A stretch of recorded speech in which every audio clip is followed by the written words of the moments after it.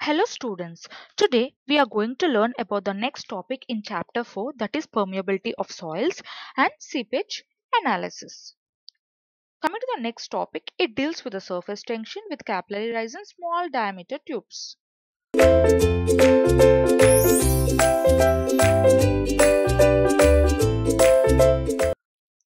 What do you mean by capillary rise and small diameter tubes?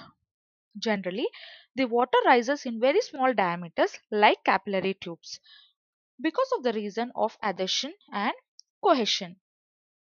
What do you mean by adhesion? It occurs between water which adheres or stick to the solid walls of the tube. These are the solid walls of the tube.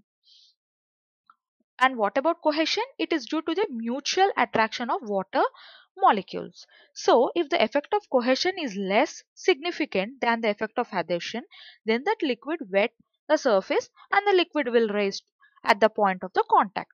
However, if the effect of cohesion is more predominant than adhesion, then the liquid rise will be depressed at the point of the contact, as in the case of mercury. Mercury is the best example for this. See, this is how it looks. This is nothing but a capillary rise. So, if we consider theta as the angle of contact between the water and the wall of the tube, see, this is the angle theta. If we consider between the wall and the tube, what is Fu? It is upward pull, which is due to the surface tension. It is taken as Ts cos theta into pi d. So, what is Ts? Ts is nothing but the surface tension. D is the diameter of the tube. So, what is Fd? It is nothing but the downward force, which is due to the mass of the water. How it is calculated? Gamma W into area, pi by 4 d square, into height, He. That is nothing but the force due to mass. So, what is He? He is nothing but the height of the capillary rise. After simplification, we get He is equal to 40s cos theta by gamma d.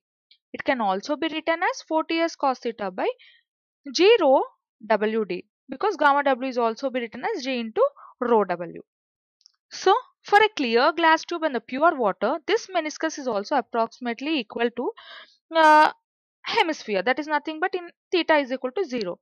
So, this will reduce to the He is equal to 40s by gamma WT, because cos theta is 1. So, taking Ts is equal to 0.73 Newton per meter. This is a regular value, that is surface tension, and gamma W 9810 Newton per meter cube. After substitution, we get He is equal to 0.3 by D. This is in centimeter. Thank you.